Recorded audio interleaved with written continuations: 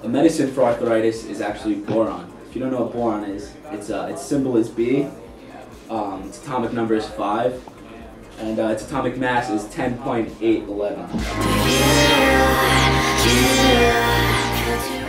Some interesting physical and chemical properties of boron are that it's black, it's shiny, it's hard, it conducts electricity at high temperatures, its density is 2.379, it's solid at room temperature, it's lustrous, it's a metalloid, it boils at 4,273 degrees Kelvin, it melts at 2,348 degrees Kelvin.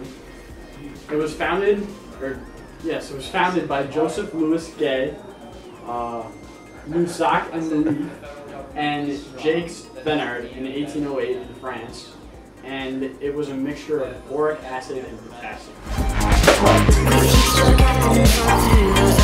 We chose boron for Connor's arthritis. And the reason for that is because it actually strengthens your bones. And if you're interested in what boron looks like, here's boron in a solid form.